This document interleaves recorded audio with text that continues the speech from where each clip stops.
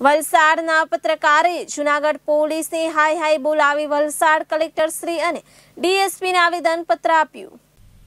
વલસાડના પત્રકારોએ જૂનાગઢ પત્રકાર પર હુમલો થઈ વલસાડમાં રેલી કાઢીને જૂનાગઢ પોલીસને હાયના નારા બોલાવી પત્રકાર પર કરેલ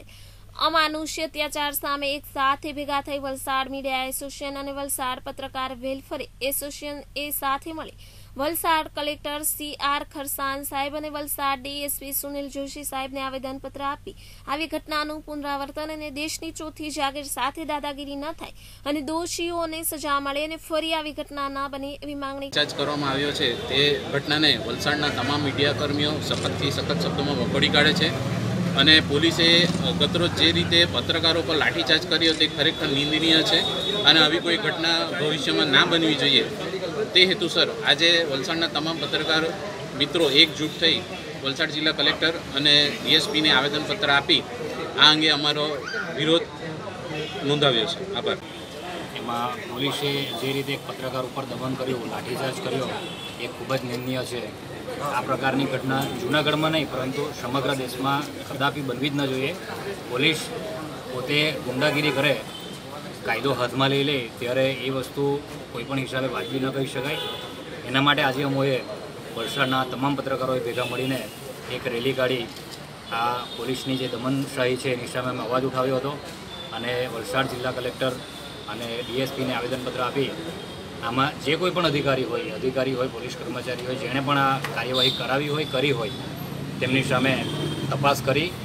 સખતમાં સખત પગલાંમાં લેવામાં આવે એવી અમે માંગણી કરી છે। Thank you. હુમલો કરવામાં આવ્યો એનો સખત શબ્દોમાં વિરોધ અમે કરીએ છીએ વલસાડના તમામ પત્રકારો વલસાડ જિલ્લાના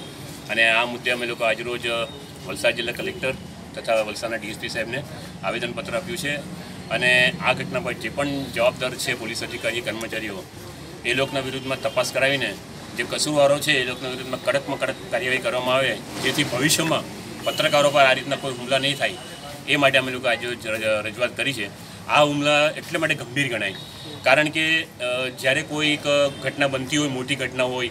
ત્યારે સામાન્ય ધક્કામુક્કી યા સામાન્ય ખેંચાખેંચી થતી હોય છે અને એની સામે કોઈને વાંધો ન હોઈ શકે, પણ ગઈકાલે જે ઘટના બની